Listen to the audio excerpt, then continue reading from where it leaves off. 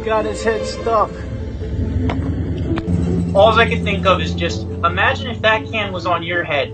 It could kill you. You could suffocate in that thing. So I'm like, I gotta do something.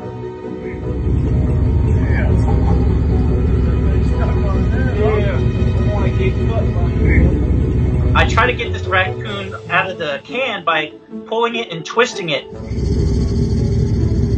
It's lodged on very tight. Trying to grab me. I'm like, man, I need help. I need a towel or something. Yeah. So she brings out her yoga mat. Here, I'll do this and you cover it maybe.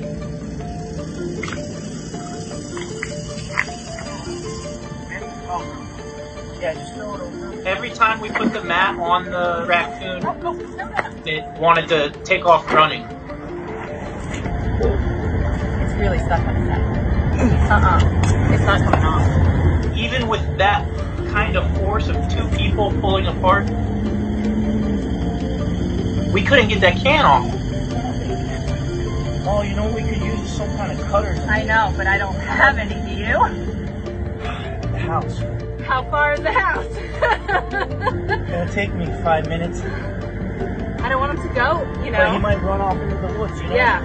I don't have to worry too much that he's going to go very far and run away, because I know for sure he's getting more and more tired. Oh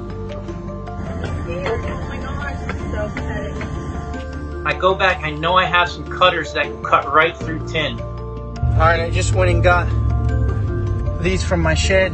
Try to cut off that can. See if the raccoon is still there. Alright, let's see if we can get this. Where is he? Oh, he's in there? They are like 150 feet away in a new location in the field. Good luck. I'm tired. He lied. He was just taking a break. Get that rubber mat. It's in the trunk of my car again. It's alright, buddy. It's alright. This guy showed up in his construction truck. Oh, was he just out in the parking lot then? Yeah, he was just laying there. He was wore out. And I think that's what we needed, that one more person that could really get a good grip on this raccoon. Just gotta hold him down like an alligator, you know? Yeah. That's how I held him. You just need one guy to hold him and the other guy to cut.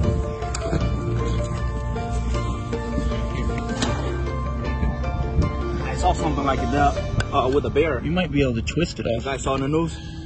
It didn't hurt him at all, and I just started cutting it like butter. Saved him.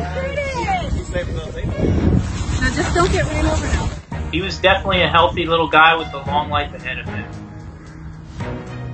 Thank you guys.